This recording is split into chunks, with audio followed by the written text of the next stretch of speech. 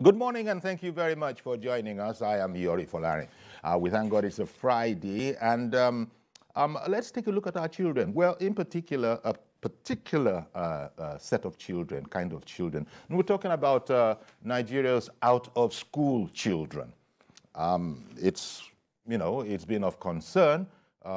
Recently, we were hearing that there are up to 10.5 million Nigerian kids out of school all over the country. But I suppose in the northern area, there might be a slight difference. But generally speaking, the government has a program.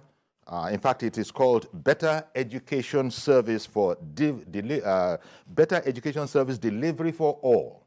And its coordinator is our guest this morning, the Northeast Coordinator of Better Education Service Delivery for All. He's in the person of Dr. Abdullahi Garkuwa. Good morning to you, Dr. Garkuwa. Yeah, good morning, Mr. Folari. Indeed. Thank you very much for making the time for us. Now, what we wanted to do, of course, is find out the progress on this laudable, notion that there are some Nigerian schools. Yeah, I mean, like in other aspects of our lives, we talk about the unbanked. Now, God forbid, we're talking about children who are not able to be in school. We're talking about out-of-school children in Nigeria. The number has come down from an earlier figure, much earlier figure of 10.5 million. Now I hear that progress has been made, and so that figure is not current. It might be historical, but it's not current. Tell me the strides that your agency has been making. Yeah, thank you.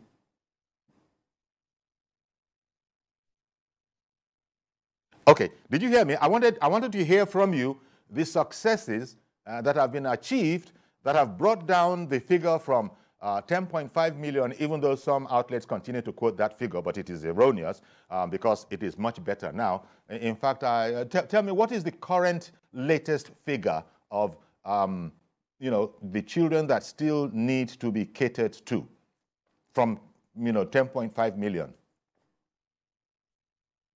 Yeah, thank you very much, and a very good morning. And we can say that there are some conflicting figures on the number of out-of-school children in Nigeria. Sure. But according to the 2019 survey, we have 10.1 million out-of-school children. And this is a figure that has been verified by the National Bureau of Statistics and also the Population Commission. And this figure, due to the intervention of the Better Education Service Delivery for All, has been reduced to 6.95 million in 2020. And currently, there is a survey ongoing also that will give us the figure of the out-of-school children. And, the out-of-school children is an educational problem that is universal. And it has a kind of impact on the economy of any country. And Nigeria cannot be excluded. When you look at even the UNESCO Institute of Statistics just also came out with their own indicators that the out-of-school children is on the rise. And South Africa, Zambia, and Nigeria are at the lead. But with intervention like the BESDA intervention, we are reducing the number of out-of-school children in Nigeria at large. And in Gombe, we have our own approach, which is entirely different. Let me just correct this impression. I am the coordinator of Gombe State, BESDA, appointed by the governor, Alhaji Muhammadu Inuwa Yahaya, in 2019. And this is our third year of this program. And we have so many success stories to share with you and also give you true figures and indicators and to give you our figures of out-of-school children, contrary to what has been speculated in the media. Excellent. And thank you very much for that correction, it's not Northeast Coordinator, as I said, but in Gombe.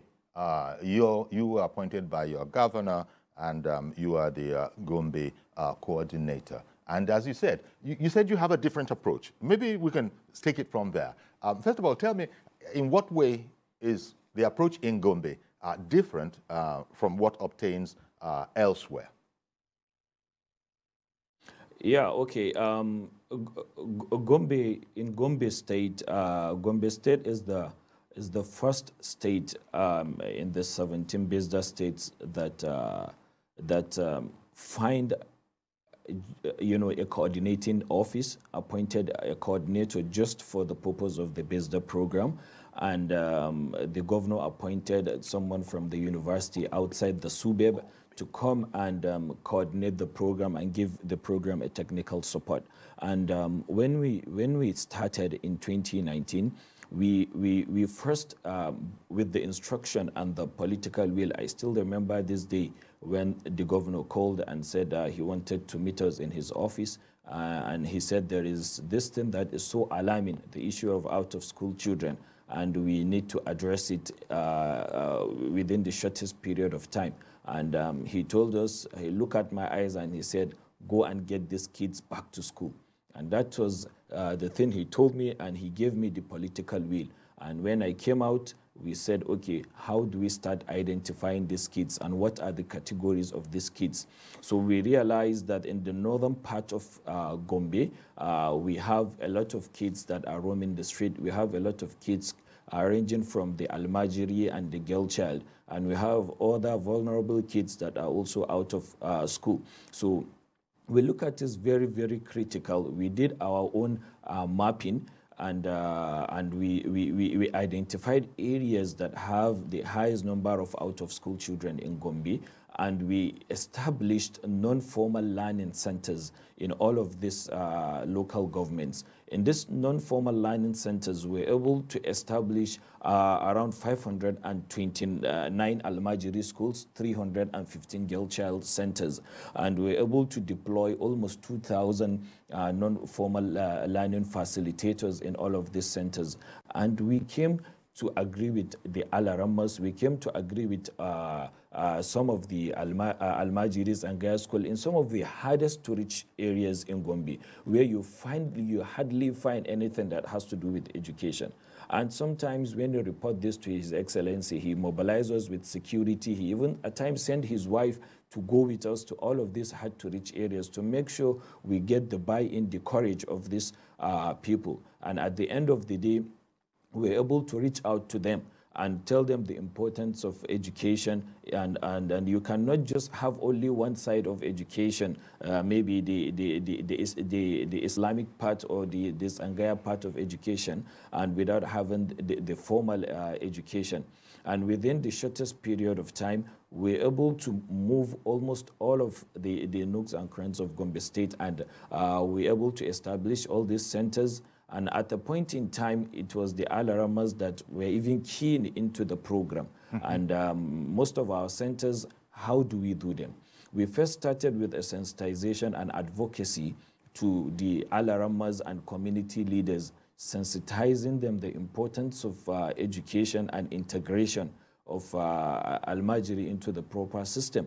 Most of our Almajiri kids are people that knows how to read and write with in Arabic. So you cannot call them illiterates, but they are illiterate in the other Western, education. So we told them the importance, and almost all of them keyed into the program. And we launched the program in Malan City in Kwame local government. And that was how the program started proper, with the acceptance of the Alaramas, with the acceptance, of the community leaders, with the acceptance of almost everybody in the state, and the political will gave us the headway, and many more will come through our discussion.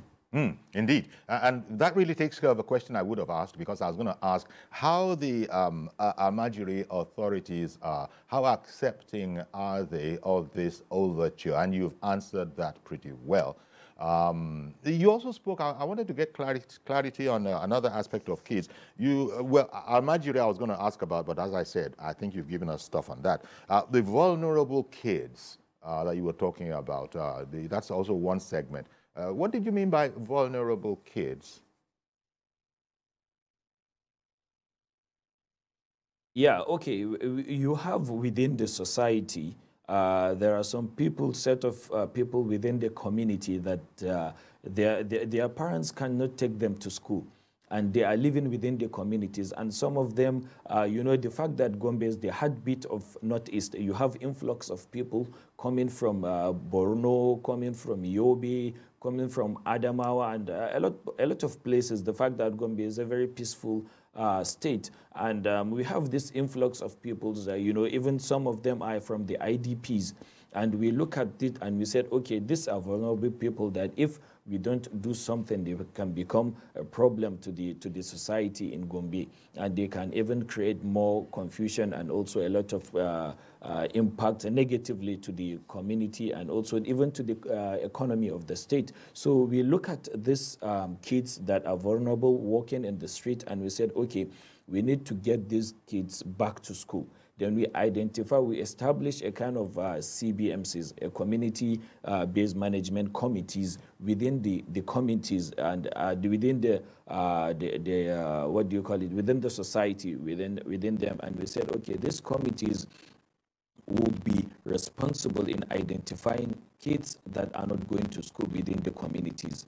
And they were able to identify names and houses, and we went to all these houses and said, okay, we are going to, with the instruction of the governor, we are going to enroll your kid back to school. There in Gombe, then when you say BESDA enrollment, everybody knows them because they were moving in hundreds of thousands. And the governor himself flagged off the distribution of learning materials, the distribution of books free, and also uniforms to these kids. We did it in Funakai, in Jalingo, and we gave all these kids learning materials. We gave them uniforms. Thank you, Dr. Garkuwa. You've already told us about vulnerable kids. You've told us about the Almajiri system. But I also wanted to find out, you also spoke about non-formal learning centers. So I wanted to find out what those are doing, the non-formal learning centers, how they are different from schools and where they come into the mix. Because you were telling us about, you know, the government, you know, in your state, Gombe, providing them with schooling materials, uniforms and books and whatever they need. But how about the non-formal learning centers? All right. You know, the BESDA program itself, it's a program for result. And a program for result, you have some DLIs. And these DLIs, it's what you earn you reward. Because in BESDA, you don't have free money, you have to earn the money. And when we started, they said, okay, you have result areas. And you have the result area 1, which has to do with the non-formal settings or giving equitable access to out-of-school children. And result area 2, it's improving literacy. And result area 3 is system strengthening. And in result area 1, this is where you have the Almajiri and girl child. These are categorized into the non-formal settings. And they said, okay, if you can bring, for example, 100,000 kids back to school, each and every head has a reward for it. And you have to, you know, identify the set of Tsangaya schools. You have to identify the set of non-formal learning centers. Okay, the non-formal learning centers, these are kids that are not having, you know, that don't go to the conventional schools. For example, the Almajiri are just based in their centers. And also the girl child centers, we just identify the traditional head in the community and we establish the center in front of his house. So these are centers that are not in the formal settings or are not in the formal schools. And we said, okay, we are going to teach you numeracy and literacy in that centers. Maybe like in your Zangaya school, we say, okay, this is already an established Zangaya school, and we want to introduce or integrate that Zangaya school into a kind of a non-formal learning centers, and to introduce the basic literacy program in that center. You know, even in the system of education, you also have the agency for mass literacy, adult and non-formal education. This is what the BESDA is just consolidating on. And also, the non-formal centers are just there to improve the literacy, to make sure that we have a literate society before the end of the program. And that is why all these Zangaya schools, we call them non-formal learning centers, because it's after graduating from the basic and post-literacy program, these kids will be mainstreamed into the formal system of education, to mainstream into the formal schools. That is, they are going to have a migration from non-formal to formal settings. And because you cannot just migrate them from non-formal, where they don't know alphabets, they don't know how to read or write, they don't know how to count numbers, and you send them to formal schools, is just like you're wasting your time. So we have to give them this basic and post-literacy program. Then after that, we mainstream them into the formal settings. But now in Gombe, we have another approach designed by His Excellency, the Governor of Gombe State, try to make sure that within their centers, a kind of a learning system will be developed, which is entirely different from what we used to know in Nigeria. And this is a model that we have adopted from different countries, and we want to domesticate it in Gombe. Already the system has been has been constructed in Gombe, and we are trying to deploy a system of education that will have a vocational training. You're going to have the numeracy and literacy, and you're going to have different skills that the kids will learn while reading their Quran, and also at the same time having the Western education. So the non-formal system is different from the formal settings, and this is what we do in Result Area 1, where we have the Almajiri and Girl Child. And Result Area 2, that is where we have the improving literacy, where we are looking at the kids that are already in formal schools. And all of these kids, ranging 350,000 of them, we provided learning materials, and we built the capacity of their teachers with the new approach of Mokaranta, which is also a kind of an accelerated learning approach, that within few months of learning, the kids will start merging letters and alphabets, and they'll start reading and writing, and also building the capacity of the teachers and the head teachers. This is what we are doing. And I don't want to forget again, and in Result Area 3, which has to do with system strengthening, Gombe State of recent got an award as the first state to deploy CAPI, that is, the digital annual school census. We use our computer devices to do the digital attendance, and the Federal Ministry of Education awarded Gombe as the first state to deploy CAPI for digital attendance. This is all with the support of the BESDA program and also the political will of the governor. You know, as an aside, even the Almajiri kids, the kids in the Almajiri system, they must have some sort of learning, maybe informal, because I imagine they know the value of money. They'll be able to count. They'll know that if you take 5 naira out of 10 naira, you're left with 5 naira. This is speculation on my part.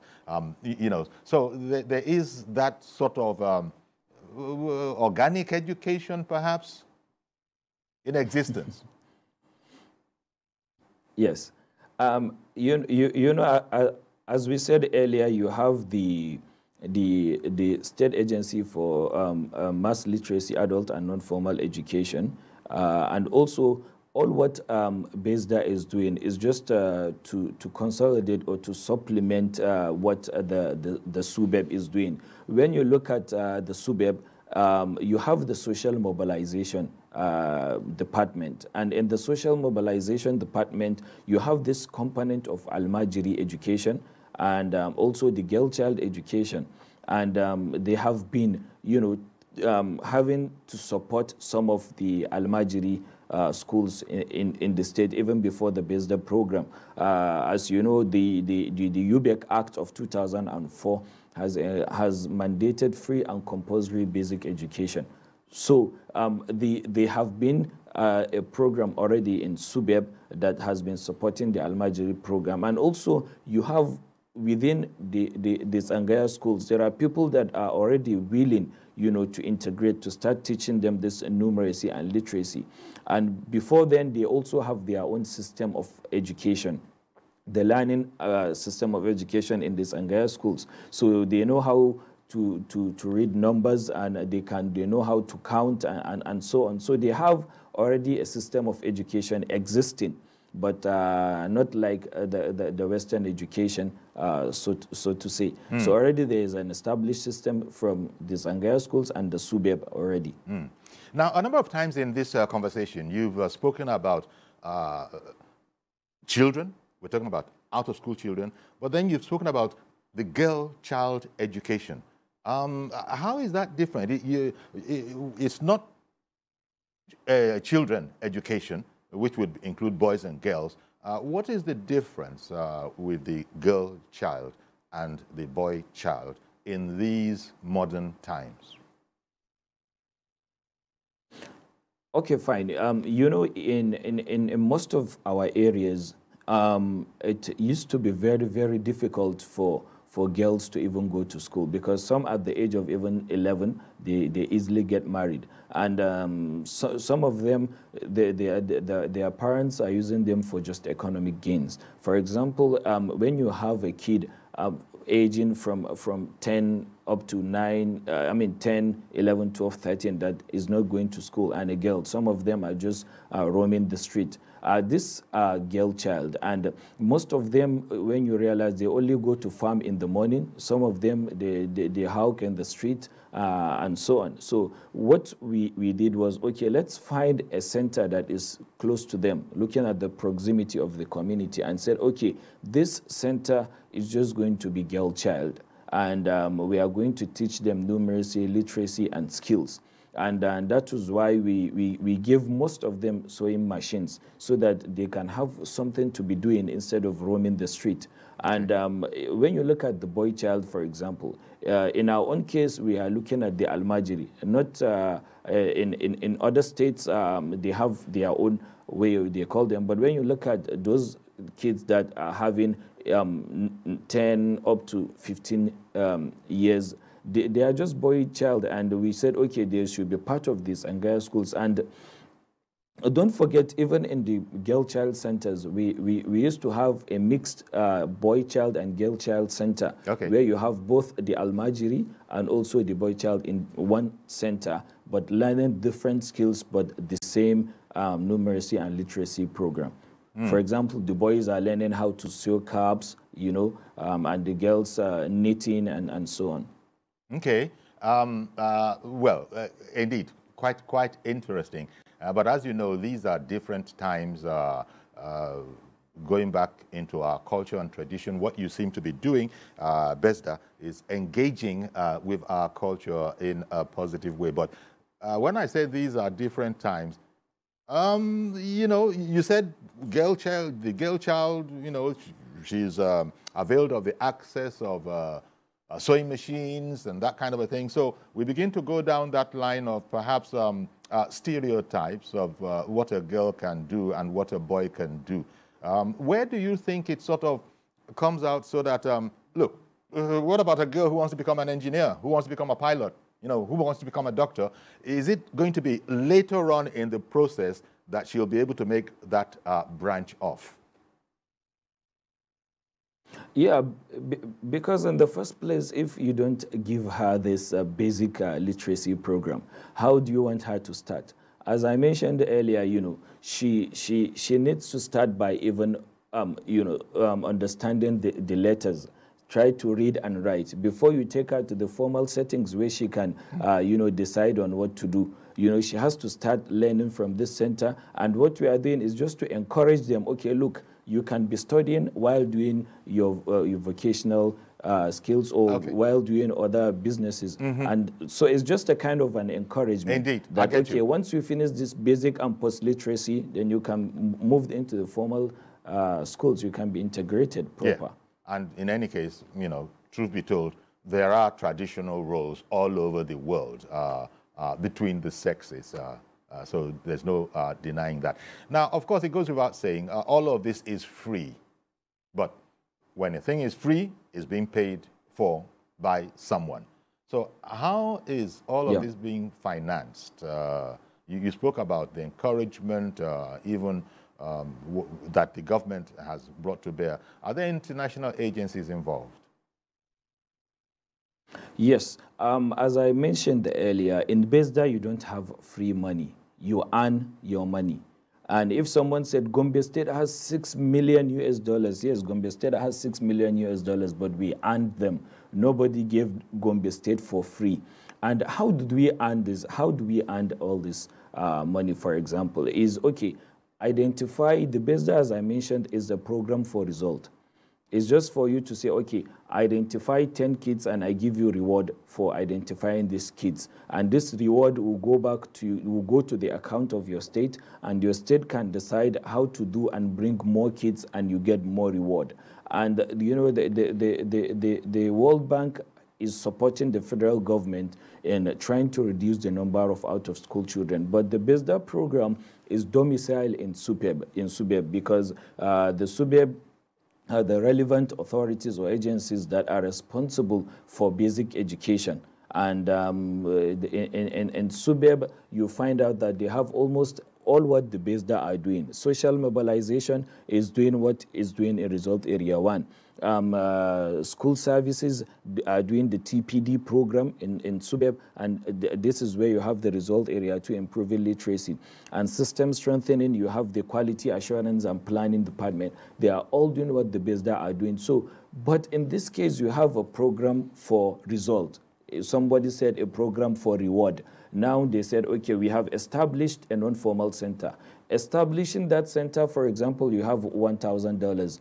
Enrolling each and every kid, for example, you have $50 for that. Now, if you have 20 kids, 20 centers, they'll multiply that 20 times the number of reward. And also, if you have 20 kids, they multiply 20 times the number of reward. And that reward will be going into the account of states. And now, if, for example, the states are saying, okay, we don't have money to do that, and just the new approach by the National Implementation Advisor now, and there is a new approach. Okay, if you want to bring 500,000 kids back to school, and you have targeted, you need, for example, $4 million US to get these kids back to school. Then you're going to say, if you can give me, advance me with $1 million US, I'll make sure I bring all these kids back to school. And after the reward, you can remove your 1 million and give me my balance, for example. So the BESDA program is a program for reward, a program for result. You don't have free money. And even if you say, okay, I have 100 kids, and they say, okay, 100 kids times $100, then this is the reward your state will be getting, and the World Bank will send the money directly to your state. Okay. And that funds will only be used to make sure that, okay, these kids get learning materials, these kids get all the required instructional materials, and also all what we are doing, the incentives we are providing in the centers. And this is how we get our funding. Is when we do our job. You have to do your job first before you get a penny from the Federal Ministry of Education or the UBEC. Okay. Well, thank you for that explanation. But I actually meant, even though it's a valuable explanation you gave, because it shows us the source on how this is funded, to the parents of the out-of-school child, it doesn't cost a kobo. No. Yes, that's the point. But yeah, as you've so competently explained, it's a kind of a free education. Yeah, you don't spend a penny. And I can tell you, if you go around Gombe State, we have distributed over 1 million books to this out-of-school children since when we started. We have distributed to formal schools, to non-formal schools, and all of them, they have their notebooks, they have their textbooks of Mokaranta, Let's Read, and Jolly Phonics, and they have their notebooks, 3-4 pieces of them, and also they have their pencils and so on. So this is from the reward, and it's free. Nobody collects a penny from a father or from a guidance. We just give them books once they are registered in the school, and we use their registers, and we distribute the books to all of the schools in Gombe State. Indeed. As you know, up and down Nigeria, children are part of the sort of local economy. You don't see that very much in developed countries. Children, whatever they do, they may be hawking, they may be helping to produce goods that are going to be hawked later on. But in the north, I imagine that there are a lot of children that are also integrated into cattle rearing. And it's a tradition, it's a cultural thing, apart from being an economic thing. How easily has that worked with you with those kids that are part of the cattle herding, rearing system of the economy?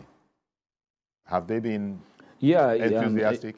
Yes, even before the BESDA program, you have the Agency for Nomadic Education. From President Jonathan Stein. We just leveraged on yes. So we leveraged on all these centers. And the fact that they are nomads, they move around, the timing is flexible, and the centers are mobile.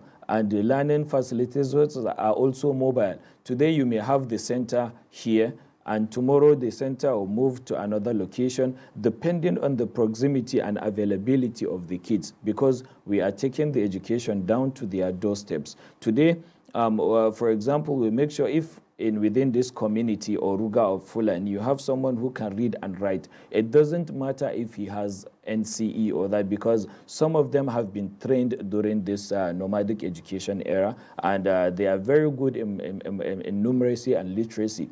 Sometimes even better than those with an NCE certificate. So we have some of them that we have already just give them a brush up of a training, and we deployed them to their centers so that you see them teaching in their local language, and because they easily grab in their local language than the new language. So this is what we do. We follow them to their doorsteps, and we establish the centers there, and we find someone within the community, and the centers are flexible, and the timing is flexible depending on their availability. Indeed.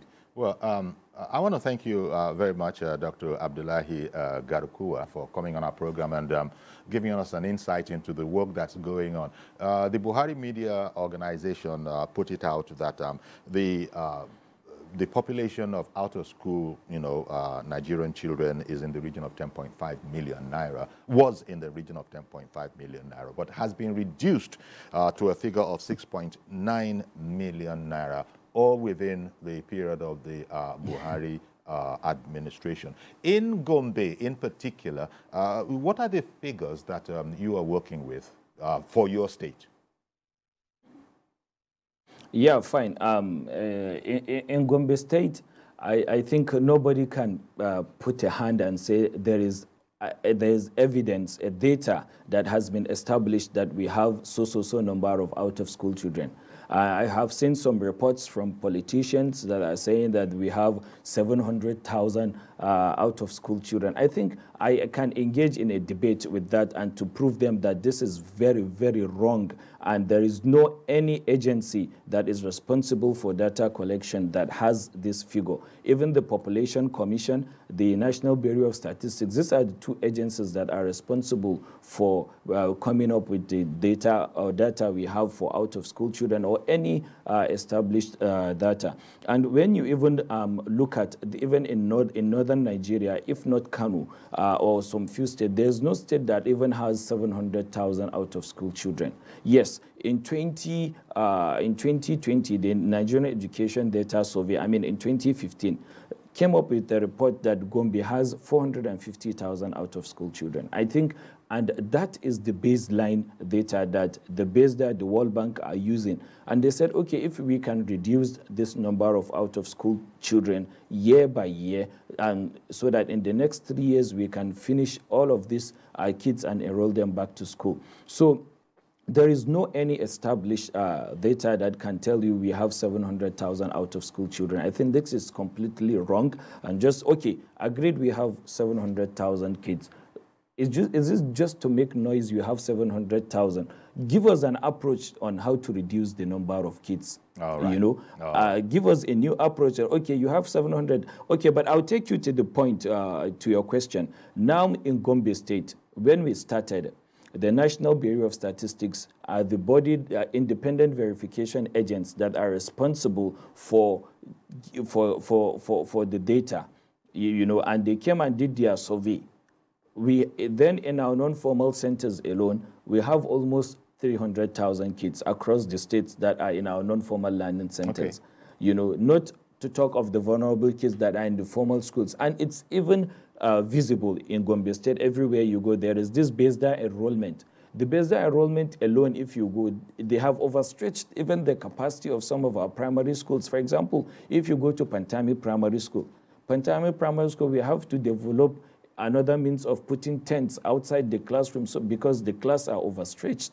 And this is because of the enrollment that was very, very high. So far, even when you look at by premium times of September 2021, the data of out-of-school children, when you look at Gombe State, we have only 162,000. Kids that are out of school children in 2021, you know, and currently the National Bureau of Statistics they just concluded their survey of out of school children. So we are going to see another set of reduction of the number of out of school children from 162,000 maybe to the barest minimum, because what we already have in our centers is higher than this. We have gone almost. In fact, yeah, we can say. I'm sorry, the Buhari Media Office actually is citing, according to reports for Gombe, 52,600. You know, just for example. Yes. So what I would say is, I want to thank you very much, as I said earlier. Thank you very much, and I wish you the best of luck in the great work that you are doing in Gombe, and that BESDA itself is doing all over the country. Thank you very much. You're welcome. Okay, then. All right. Now, to cut away, there might be, we couldn't, as we were speaking with Dr. Garkuwa, we couldn't at the same time take calls, but I think, yeah, we can take calls now in case there are any commentaries. And by the way, the BESDA program, the Better Education Service Delivery for All, it's not just a northern area. I was citing the Buhari Media Office earlier, and they also cite that they have that formation in states like, let's see now, Oyo, Rivers. You know, in fact, according to the Buhari Media Organization, there are 40,000 such kids in Oyo, in Rivers, 22,000. And I'm just taking non-northern areas, you know. So, good morning, Mr. George. Good morning, Uncle Yori. Thank you for calling in. Uncle Yori, it's a pity your guest is gone. I wanted to ask him one or two questions. Yes, I'm sorry we couldn't do both together. I'm impressed by that initiative from his state, from Gombe State, you know. So I wish other states would copy the same. You were going to announce figures of southern states. I wanted to ask you, what about Akwa Ibom? I remember Governor Akpabio did it to such an extent that he was arresting parents that refused to send such children to school. What would be their number now? Indeed. And I also wanted to ask the gentleman that left how is he liaising with the Amajere schools that President Jonathan set up at that time? Okay, no, he spoke about that a bit. If you recall, he spoke about it. He said they were building on that in this BESDA initiative. But thank God for that, their Jonathan initiative. I'm so impressed by their own initiative in Gombe. We need to hear from other states in the north. Indeed. How they are also approaching their own. Indeed. All right. Good morning. Thank you very much, Mr. George. Good morning. As I was saying, the